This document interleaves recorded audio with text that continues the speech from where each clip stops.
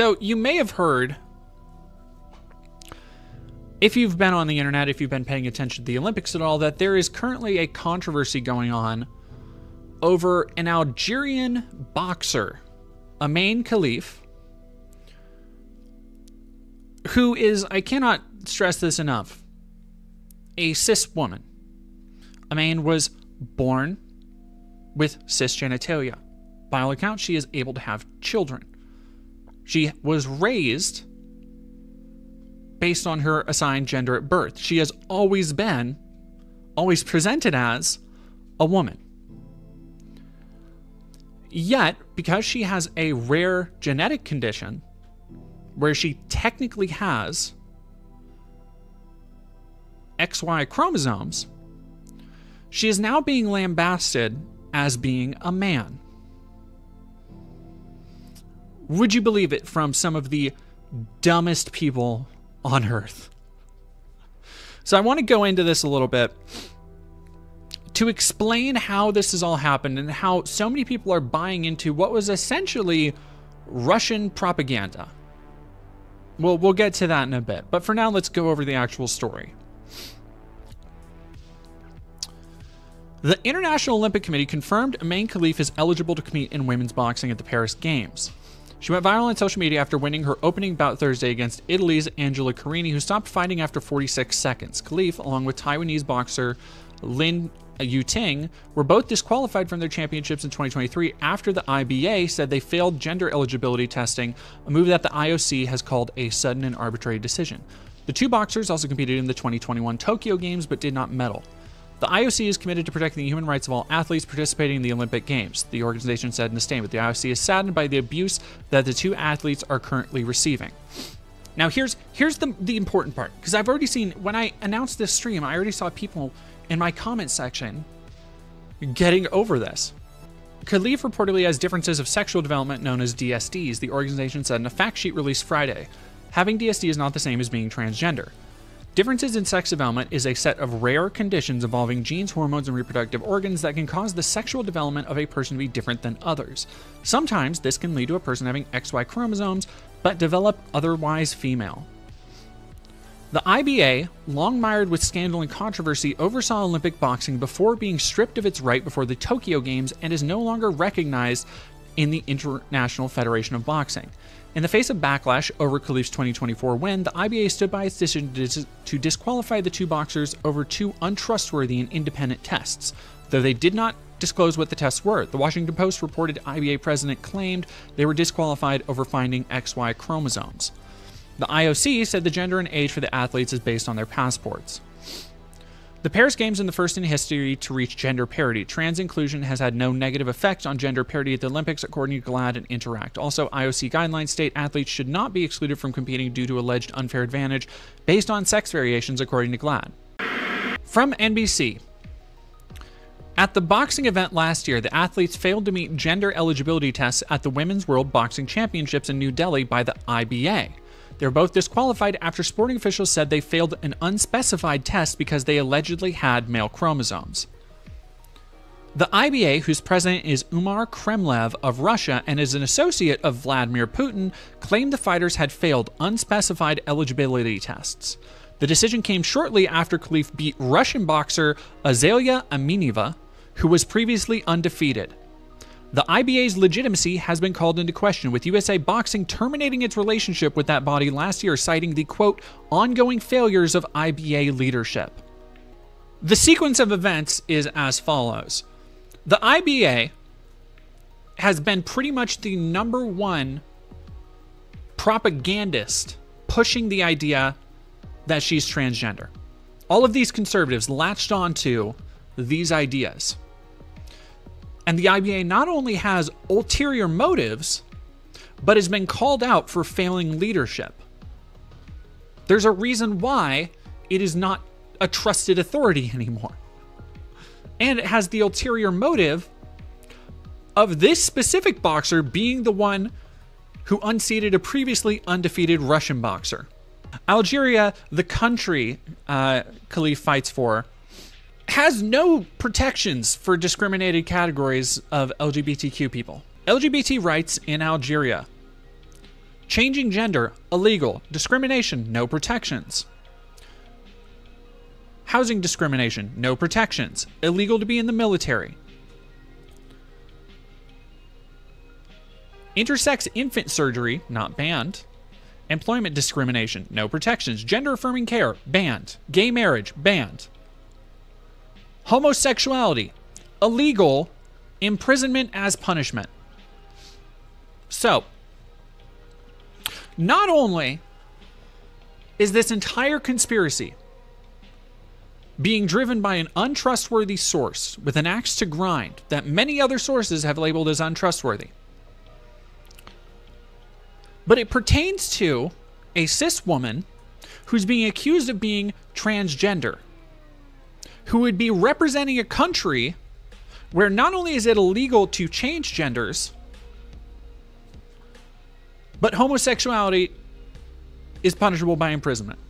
When the outrage to public decency has consisted of an act against nature with an individual of the same sex, the penalty is imprisonment of between 6 months and 3 years. Vigilante executions, beatings, and torture are also allowed, with police joining in on the attacks, being complicit, or turning a blind eye. The criminal's laws originate from the prevailing mores in Algeria that view homosexuality and cross-dressing as against the Islamic faith. The law does not recognize or respect the civil rights of LGBT persons. There are no gay-friendly establishments, and no political organization is allowed to campaign for LGBT rights. That's the country that conservatives think put forward a trans woman to represent them on the world stage. Like that's what they decided on. That's what they landed on. One of the first ones I saw complain about this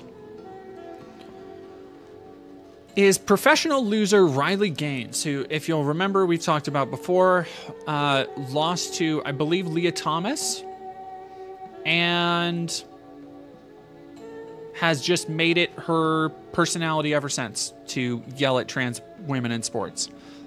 Men don't belong in women's sports. Let's get it trending.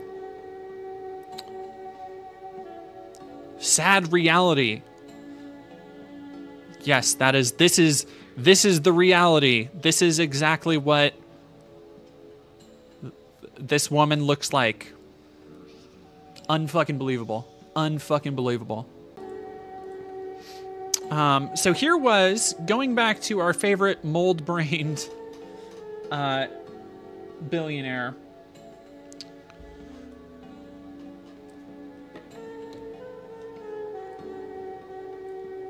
Jowling, cowling, rowling. Could any picture sum up our new men's rights movement better? The smirk of a male who knows he's protected by a misogynist sporting establishment, enjoying the distress of a woman he's just punched in the head and whose life's ambition he just shattered.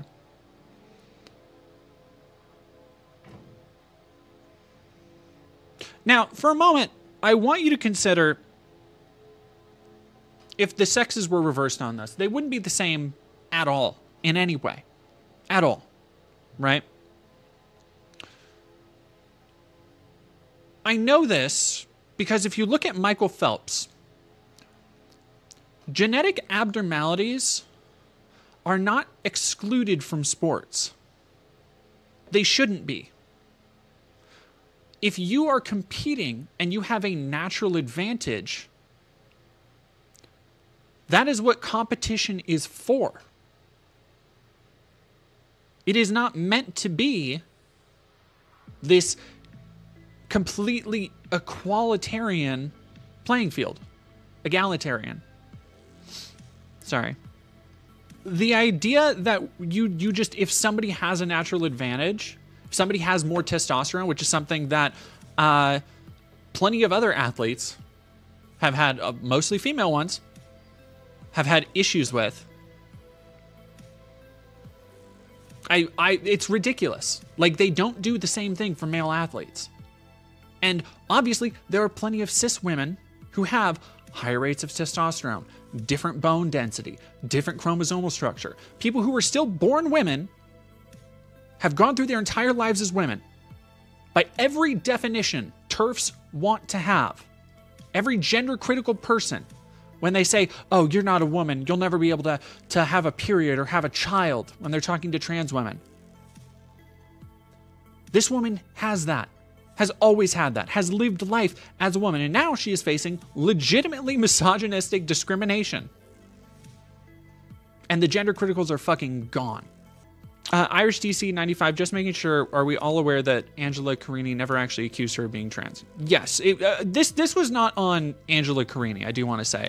That came out, like, the onus for all of this is firmly on the assholes who came out to turn this into a trans issue, an anti-trans issue.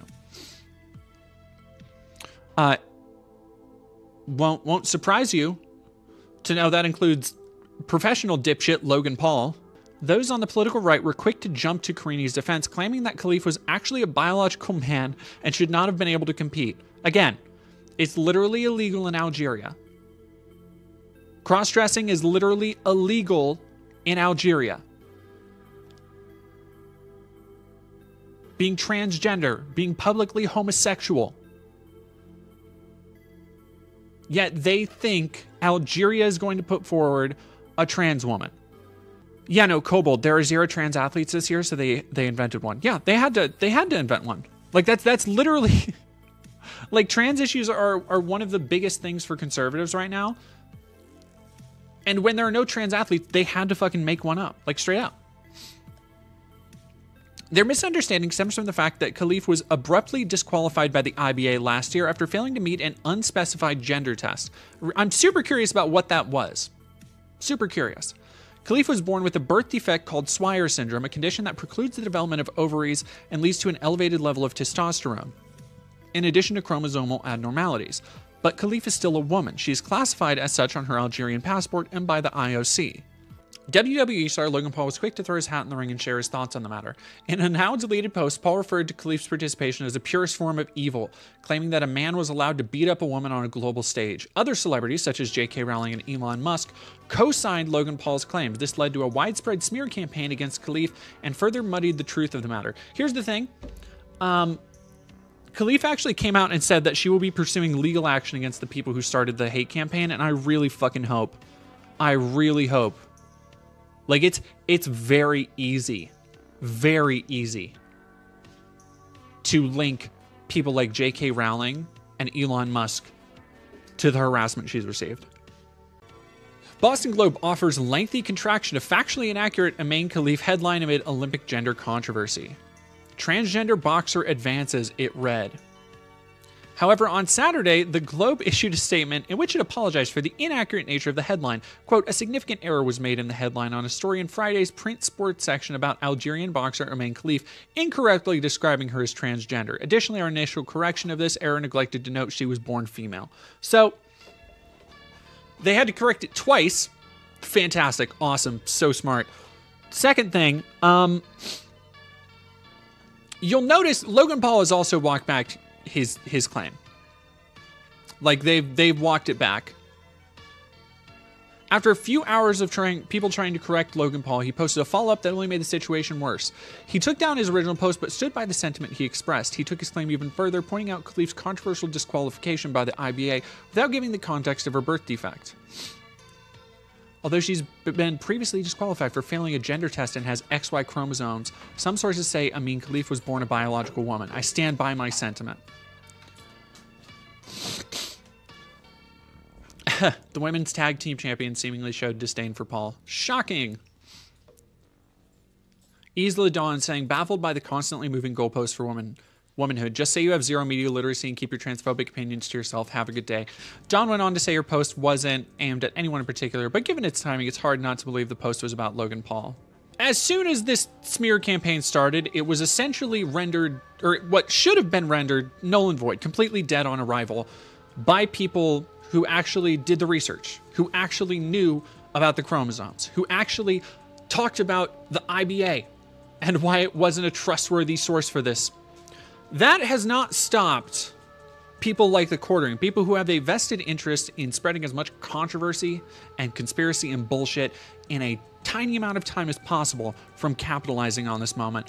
including from the quartering particularly.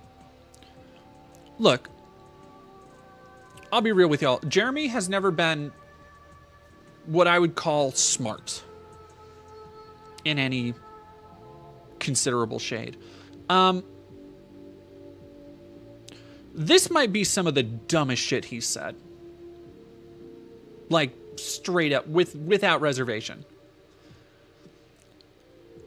Where his evidence for it,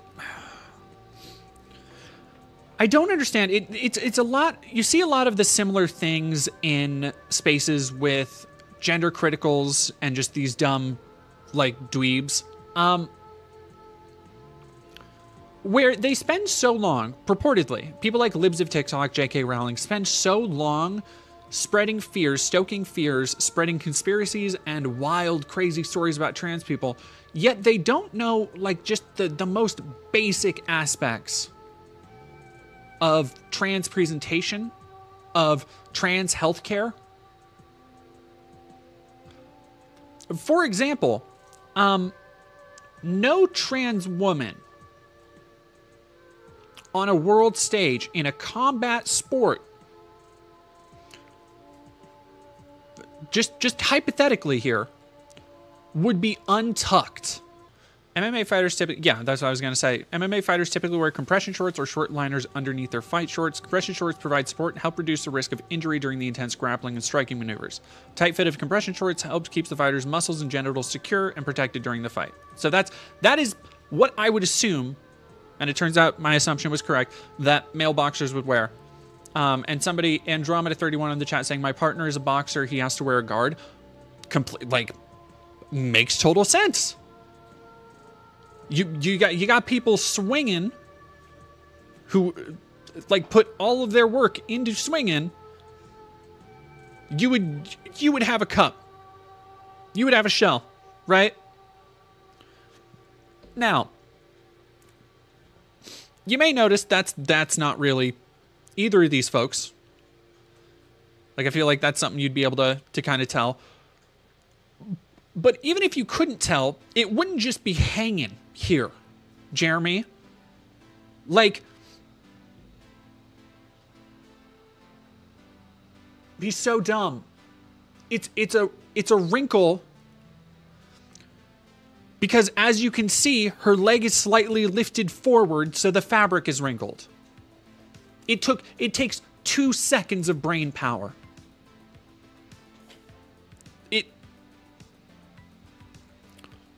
This is the ideological competition we face, folks. Like, how just deeply unserious people. Everybody, so here's the true mind-boggling aspect of this.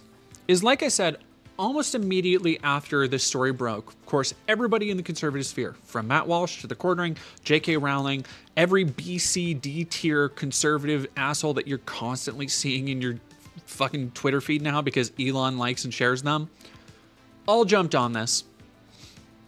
Mind you, all these people who did not do a fucking just a smidgen of research, like we've already talked about, Algeria being a very anti-LGBT country, did not look into it even the slightest bit. But so many people immediately overwhelmed them with facts disproving them. Verifiable facts disproving the narrative they were pushing. And instead of hardly any of them issuing retractions like the Boston Globe did, because it's supposed to be a news organization, like Logan Paul did, kind of barely, even though he doubled down on the transphobia, they've mostly done what the quartering did here. Some of them have stopped posting about it. Like, they'll just kind of quietly sweep that under the rug. But most of them just ignored the criticism and continued to say that this cis woman, who was born a woman, has lived as a woman her entire life, is in fact a big, scary, lumbering man who's just ready to fight women and beat up on women. Like, the amount of people I've seen say that they would fight her. Like, the amount of men... Ooh, let me see if I can find it real quick. Alex Jones had to say, And Alex Jones, for anybody who's listening to his stuff, Alex Jones is a unhinged weirdo. The thing you learn from listening to a lot of Knowledge Fight is that Alex Jones has incredibly violent fantasies that he is so eager to live out. And he'll say, "Well, I'm not a violent person, and we don't want violence, of course." But at his core, he is an incredibly violent, hateful person. Alex is still lying. I mean, Alex Jones is still breathing, so yeah. Thought he was sued to oblivion. You know, oddly enough, doesn't stop a bullshitter. Yeah. Red Onion 777. I'll never forget Alex Jones eagerly talking about how he'll eat his neighbors. Yeah. So listening to this, I do want to give a brief content warning, because this is like violently misogynistic. Again, by the time Alex said this, we knew it had been confirmed that Khalif is a woman and has always been a woman. National TV, snarling at her, celebrating, and then proudly getting a gold medal. I mean, I'm laughing because I don't want to cry here.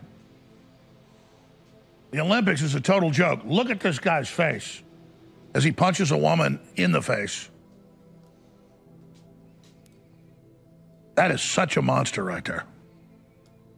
And these perverts and these sickos, some want to beat women, some want to rape women. They're everywhere. And they're full on in the government, the Pentagon, other governments. They're just everywhere. It's a damn cult. And I differentiate. If some man wants to be a woman and they're a nice person and they're not politically actively trying to go out and convince kids to do it and bullshit and try to beat women up, then I'm like, hey, live your life. I'm not your enemy. I don't hate those people. Bullshit. I mean, people have a right with their own bodies to do what they want, but you do not have a right to take over women's sports and come in women's bathrooms because you're a predator. I mean, imagine, he's a psycho predator. Imagine out of 8.5 million people, they've gotten enough men that want to go take over cycling and swimming and wrestling and boxing and weightlifting. And I said this would happen a decade ago when this started. I said, soon, no biological women will be winning anything. I mean, look at that lunatic. Look at his face. And imagine being the trainers and the people that are part of this and involved in all this. So it is a cult of sicko. Important to note there are no trans women in the Olympics. They aren't just like sweeping everything. Like we've talked about it before. Their trans women have won events, but a lot of them also lose a lot of events against cis women competitors. It actually kind of breaks even overall. The reason you don't hear about that is because that doesn't fit the conservative narrative that they're just blowing everybody out of the water and they're coming into women's spaces and they're taking over all these women's spaces, these things that nobody gave a crap about before. And let's talk about what's happening there, because if the social engineers can get us to believe 2 + 2 = 7, like 1984, or that 2 men can have a baby, or that in boxing and the Olympics that a biological male can literally beat the living hell out of a woman, and that the woman is a sore sport because she quit after 49 seconds of having her head beat in, we will put up with anything. But it's an anti-woman, anti-child, anti-God, anti-family, anti-human pedo cult that BlackRock, through its ESG, is funding worldwide. So you wonder why everything from Tractor Supply to Disney, to Harley-Davidson to Anheuser-Busch promotes this stuff. It's because Now, really quick, just because he brought up BlackRock, and I've been doing research on BlackRock all fucking day to disprove a conspiracy in the Synthetic Man video. So this is like an activation phrase for me about now. Nobody who says BlackRock controls shit has an idea of what BlackRock actually fucking does. They're an investment firm that manages portfolios. They have a shit ton of money because it's not their money. People pay them to invest their money into other stocks that are going to make profits. When BlackRock a couple years ago took on a couple of ESG initiatives, it was to help people diversify their portfolios Because at the time, BlackRock was looking at market trends going towards diversity, ESG, in the wake of the Black Lives Matter movement. And they said to themselves, people will probably want to invest more if we say, hey, this is going to a good cause. So they started taking on those initiatives. Now, that's not to say BlackRock doesn't have interests in large companies. But the other thing people will tell you is that BlackRock has controlling interests, or BlackRock owns Microsoft and Apple. They also do not. They have percentages of shares. They have like 8% of shares in Microsoft. And you might say, holy shit, that sounds like a lot for one company. It is. However, again, BlackRock doesn't technically really own those. It manages those shares for its investors. It is an investment company. That is what it does. However, because of that, they also, because they have such large shares, roughly, right? Like for individual companies to have 8%, 9% of a massive company's shares, that does give them kind of an outsized influence when it comes to voting on things and measures. So they might vote in favor of measures like DEI or something at those companies. But the idea that this one evil cabal is pushing DEI and pushing fucking transgenderism is completely, like, it's so ridiculous. And the only people who like believe it or share that conspiracy are people who just like literally can't process the reality of what's really happening, or won't even take a second to do research. BlackRock is also, here's the other thing, they're a publicly traded company. Legally, they have to constantly disclose all of their SEC filings. You can go right now, you can look up BlackRock SEC filings and find all of their fucking paperwork online publicly right now. That's the big puppet master. Ooh. Like, are you fucking that's the worst master plan in the world. They're giving you the schematics. Are you kidding? Get me the fuck out of here. Dumbasses. Disgusting. Women need to boycott all this. We all need to boycott this. We need to know anything else about the Olympics. It's this right here. They even got him adjusting his junk. That's not. God. That's dude. It looks like a mean dude. All snarling. That is not. Sorry. Adjusting the hem of your shorts is not at all the same as adjusting your junk, dude. Like, what? Like, I really don't understand it when people say something, but then they're actually showing something that disproves them. It's like the Blair White video all over again. It's like, do you think people are just blind and stupid? I mean, I guess they are, because I had a lot of people on that Blair White video saying like, oh, they don't show any of the stuff you say. And I'm like, dog, I literally show Blair White showing the stuff. Like, what? You know, I know how to shout so fast, I'll make his head spin. I'll break my hand on his ugly head. Son of a bitch. Piece of shit. Absolute disgusting cockroach. Go ahead and play the 46-second fight. Here it is. We got some slowdowns of it I sent you guys. And then look, a dude, he's actually proud that he beat up a girl. Now, these people are sick. Look at that. Boom. Punches her right in the mouth. I mean, look at it. Look how sick he looks. Back it up 3 seconds. Look at the evil look on his face. Go frame for frame. Look at this smile right here. Roll through frame by frame. I want to show his smile. T-pose. Look at that face. Hit pause. Ooh, that face would get me going right there, man. I got in the ring with that guy. Oh, my goodness. Look at that face. A predator beating up women on international television, and he's proud of himself. He gets to go to the Olympics, beat up women for the qualifiers, get in the ring, and beat up a woman, and then get a gold medal. And I know I sent you the tape. So a couple of things. Khalif has not won the gold medal. Not yet. In fact, this was not a medal fight. She is not. I believe she did place for bronze at this point, and I think there are still more fights to come. But as of now, she has not gotten a gold medal, right?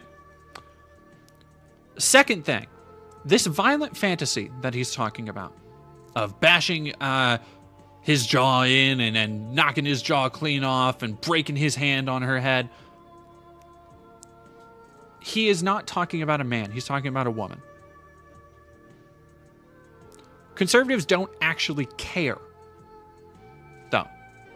Like that is what this narrative, more than anything they've done recently, shows.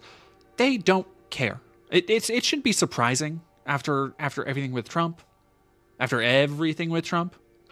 that they continue to value feelings over facts. But they truly do not care, especially when it comes to things like women. And as they continue to show. If everything with Roe v. Wade didn't already tell you that, everything with denying even cases of incest or assault didn't already tell you that, then let this case of a cis woman, someone who was born a woman, who hails from a country where being trans and gay is illegal, yet they would rather say that she is a man. They would rather have elaborate violent fantasies about beating her up and breaking her bones, because they would rather have some kind of wedge issue to shove the trans debate in somewhere it is not applicable than to just shut up and watch the fucking Olympics.